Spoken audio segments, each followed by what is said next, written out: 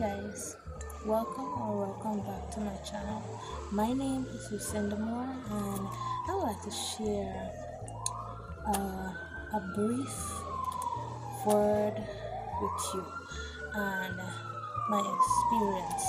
So stay tuned in this video because I believe that God is going to tell you something that you haven't heard before, and He wants you to hear it because this might be the word that you're looking for, that is going to take you into another season, and that is going to help you with that battle you've been facing lately. And just look on, God has things in store. So firstly, I would like to start off by giving you the scripture. Now it comes from Luke 10:19, and it reads, "Behold, I give unto you, power to tread on serpents and scorpions, and over all the power of the enemy, and nothing by any means harm you." Now this scripture means a lot to me because it clearly says or tells you that you have the power to command devils and demons to move from next to you, to stop troubling your mind, and God has given you that power and authority to take whatever the enemy has stolen from you. Now, another thing that I have learned from this scripture, one of the points that the Lord has given on to me is that a lie that Satan tells you is that, hold on guys. Now this lie that Satan tells you, this relates to sexual sin, right? God is delivering me from sexual sin right as of now, and I'm currently going through deliverance. But this is just to enlighten you of the things that Satan does, right? So he will make you feel comfortable in that position, and as in comfortable as in your mind and in your body. He will lie to you and make you feel good in that time that you're committing that act, right? He will not tell you the truth because he's the author of lies. Yes, and also he does this, right? He does this in such a way that you will fall for it. I don't know why I'm looking at this side and not this side. Sorry guys. So he does this so he can steal your joy, your peace, and everything that God has given unto you. And he wants to steal your salvation, everything that God has placed in your heart, all your ideas, all your good ideas that God has blessed you with, your peace of mind. He do not like when you have peace. He came to steal and destroy. So guys, you gotta be very aware. This is what I've learned. This is what I'm learning currently in my situation that God is delivering me from, and I felt the need to share it from you. Now guys, if you know the trouble that I've been through just to film this video, like my audio wasn't even working, and I had to turn on and off the phone, and thank God this video is filming right now in the name of Jesus. Now, the other point that I wanted to make from my perspective is that your salvation is worth a lot. Now, you went through a lot. Think of it. You went through a lot in life, right? From your past, you went through a lot with people and so on. So, your salvation when you come to Christ is like everything you ever wanted to be.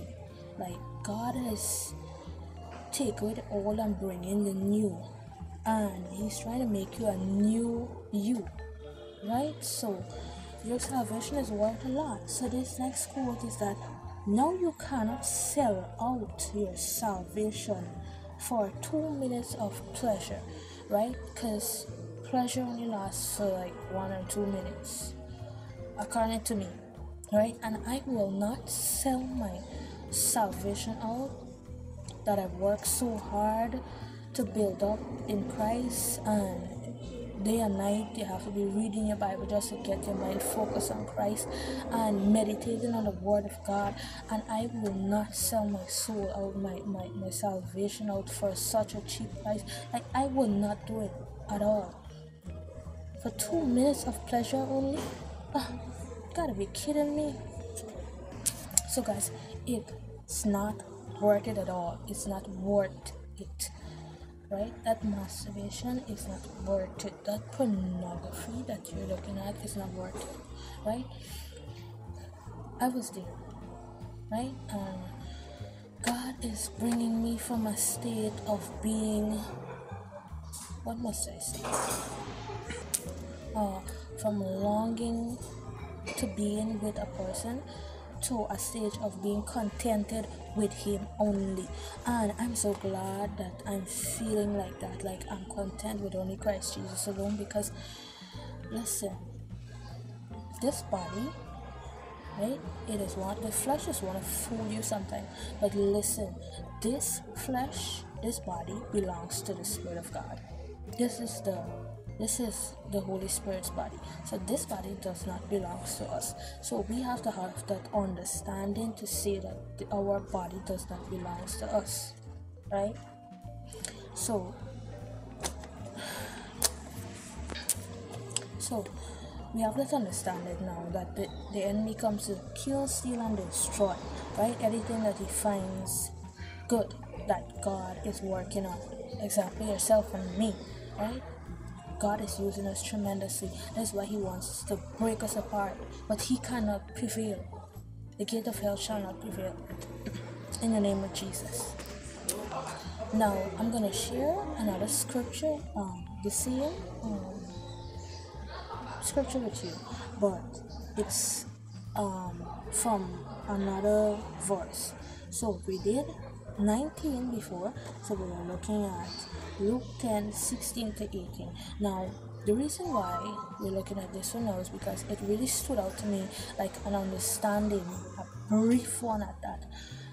The enemy will try to trick us sometimes that our words do not mean anything. But listen what this Bible verse has to say, and then you will tell me back. Now it reads, it says, he that heareth you and I, he that heareth you, heareth me. That means whoever hears us, our voice, right, heareth the Lord's voice. So my elder would normally say when they're speaking to demons, hear the voice of God. Hear the voice of God. It's coming from your mouth, but the Father is speaking. The Son of God is speaking. Jesus is speaking through your mouth. So that's why he's saying, he that heareth you, heareth me. And it goes on to say, and he that despises you and I, despises me. Right? And he that despises me, despises him that sent me. Now listen, guys. Just like that, it goes from you and I to the Son, which is Jesus, then to the Father, which is God. I can feel it in my bones. So that shows you we have authority. When we speak, things have to move. When we speak, things have to move. I don't know why I'm keep looking at this side instead. You guys understand? Yes. So it goes on to say, and the 17th returned again with joy, saying, Lord, even the devils are subject unto us through thy name. Even the devils are subject unto us, right? Unto us through thy name, through your name. That means the devils have to bow when you mention the name of Jesus.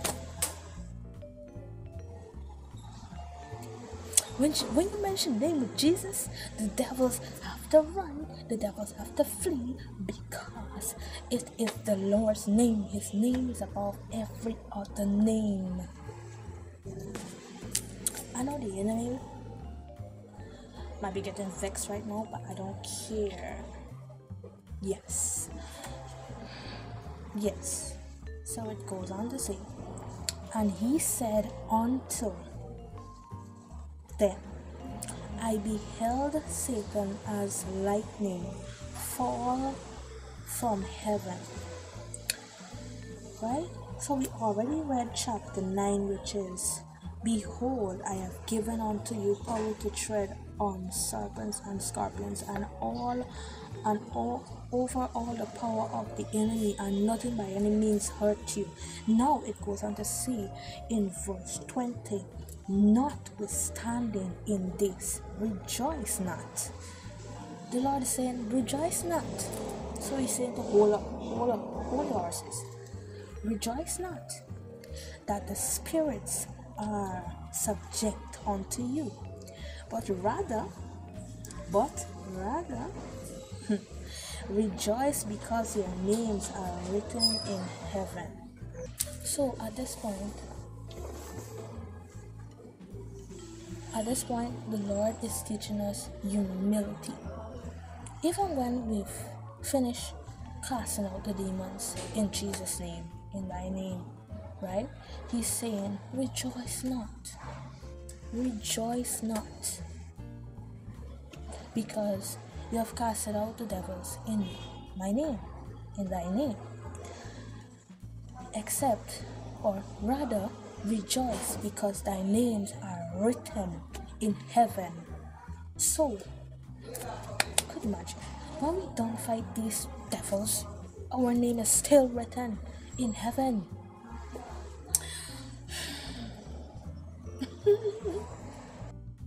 Surely I can say that Satan is a liar from the pit of hell, and he does not like the truth. So I have another scripture to share with you guys. So this scripture is a very powerful scripture. Reason being is that it allows things to activate and deactivate. Now, this scripture, you could use it in different series of your life, right? And it allows you to get things and dismantle things, destroy strongholds, destroy anything that is sent from the enemy. It destroys. The word of God is sharper than any two-edged sword. Okay? That's just how I feel like this word is. This word is very sharp. It is the word of God, and I use the word of God to describe the word of God. Okay. That's enough. Okay, it comes from Matthew 18, from verse 18. Okay, Matthew 18. I think it goes on to 20, but I don't have the full thing right now. I'm reading from my notepad. Right? So, it says, truly I tell you, whatsoever you bind on earth is bound in heaven, and whatsoever you loose on earth is loosed in heaven. What is that trying to tell you?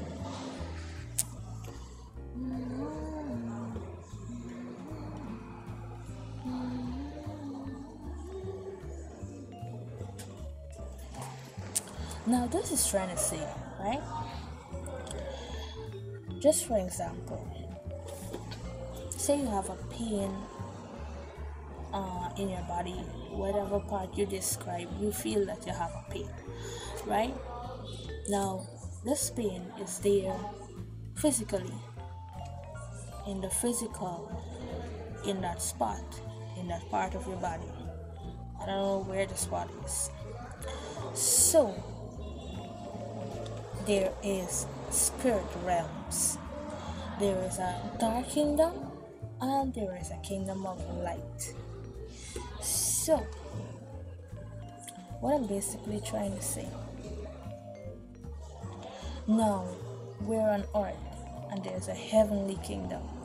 There is a heavenly kingdom. Whatever we bind here on this earth, it automatically, the angels, when you say something here, the angels of heaven react to that, what you say. So if you say a negative word, just say, if you say, the day mightn't be good tomorrow, what will happen?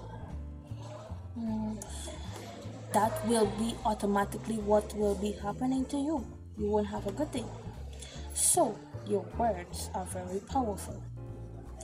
That's why you have to mind what you say. Mind what you say. And know what you say. Think what you say before you actually say it. Now, we're saying now, we have that pain there. Whatever that pain is, you speak to that pain. I command you, pain, to leave my body in the mighty name of Jesus. I bind you, I loose you from my body in the mighty name of Jesus. Now, automatically there, that word is spoken, the angels have heard, God has sent them out. My child has just prayed a prayer of healing. My child needs healing. The angels react to that. Collect that prayer. What has been bind on earth, you have already binded using your mouth. The angels now take it up in heaven, and that which has been binded on earth is now bound in heaven. And what has been loosed on earth is now loosed in heaven.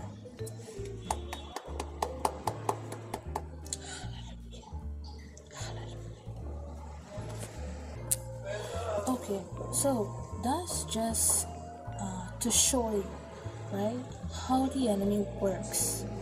And trust me, this video also has been a battle for me to film it, because everywhere I go people are there and I'm not getting to film because people are just making a lot of noise. And you know, when you make noise, you guys don't want to watch the video. You might hear a little background noise because it's close to the road, but the fact that I'm trying to bring about is that you have to stay close to God. Now, God, the Lord has given me a motto for this channel. Now, it's like, you have to live every day like Jesus is coming tomorrow, or you are going to Him. You are going to meet Him tomorrow. When you live like that, it's like you have faith to see hope. You have what am I saying? You have hope to see tomorrow, but you're not living recklessly. You know, some teenagers will say, live your life to the fullest, live your life to the best. You don't know what you're gonna see tomorrow, you don't know what's gonna happen tomorrow. But listen, God of my present and God of my future, He writes my story and He holds it all together. So ain't nobody coming to tell me that I ain't gonna see my tomorrow. I'm living to see my tomorrow, but I'm not living it like if tomorrow's my last day.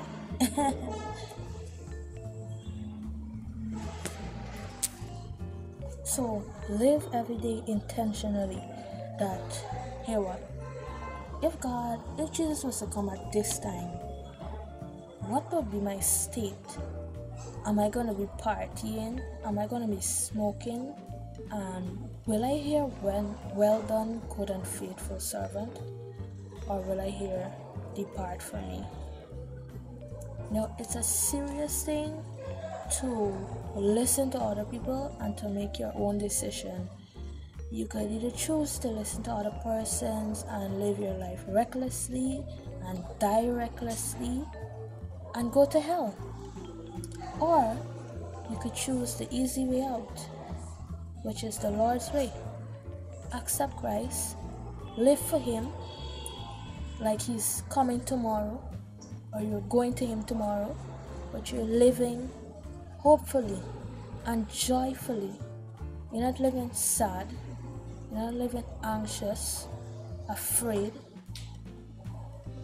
We're not to be afraid of the coming of Christ, because we know who we are in Christ and we know what we're working towards. We all want to make heaven together. We are going up together. We are going up together. We're going up to prosper. In the name of the Lord, we're going up together. So that's my encouragement to you guys. And I hope this word reaches to your hearts and penetrate in your hearts. And because just like how it penetrated in mine, and I had to get it out, even though I went through so much to get it out, the enemy will not prevail, because the word of God is powerful. That's why you smile through everything, even though the enemy tries to stop you. Yes. So I hope this word, I pray this word reaches to your heart and reaches to many people, so they will discover what the enemy has been trying to do to their minds. Lord God, touch them, oh God. Send your spirit, Lord God, to Lord God, help them, Lord God. And I pray, Lord God, that their minds will be free from torment in the name of Jesus. And I pray, Lord God, that this word will go forth and bring back fruit, oh God, in the name of Jesus. In the mighty name of Jesus, I pray. Amen. You guys have a great time. I don't want to say date, because this video is going to be there for years. So, thank you for watching. Bye.